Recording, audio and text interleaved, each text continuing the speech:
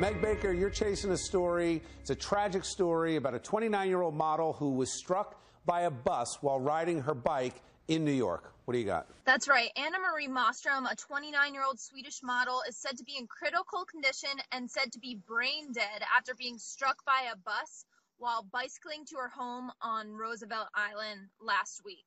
Mostrom was best known as a contestant in the Scandinavian version of Top Model. Now, I'm here on Main Street in Roosevelt Island. Red buses like the one that struck Anna have been consistently picking up passengers and dropping people off here on Main Street. According to police, the bus was making a left turn when it struck her, causing her to fall off her bike. It's not been concluded whether she turned into the bus or the bus just completely rammed into her. Wow. The driver stayed at the scene of the accident and has not been charged as of yet with any crime.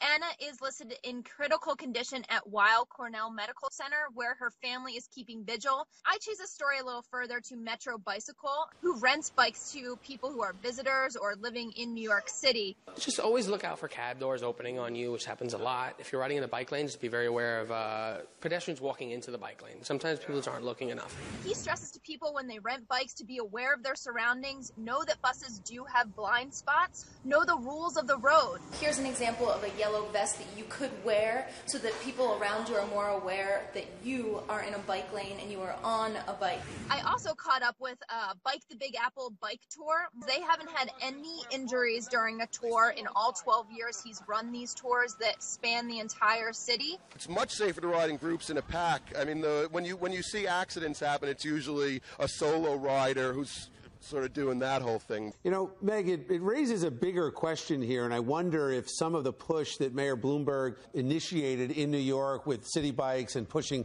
these green initiatives and the idea to get more people on bikes, I wonder if it was all thought through enough, because you've already got so much congestion and so many people in New York that you really are putting yourself at risk when you're riding down that street. There aren't enough designated spots in the city, and I wonder if this program should even continue, because honestly, helmet or not, reflector or not, you're no match for a bus, and especially if it wasn't even something that someone did wrong. It was just making a left turn and there are blind spots.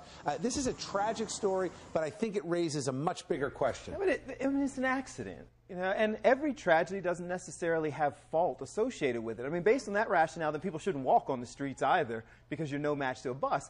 Sometimes accidents happen. No city in the United States is more dense than New York City, especially Manhattan. You got a lot of people, cars, bikes. Are we even doing this story if it's not a Swedish model on the bike? I think I know the answer. Meg, keep chasing. Let us know what happens. Obviously, our thoughts and prayers are with this young woman and her family. Thanks, yeah, Meg. absolutely. Everyone be aware if you are renting one of these bikes or you have your own bike in the city. It's about self-awareness and being cautious.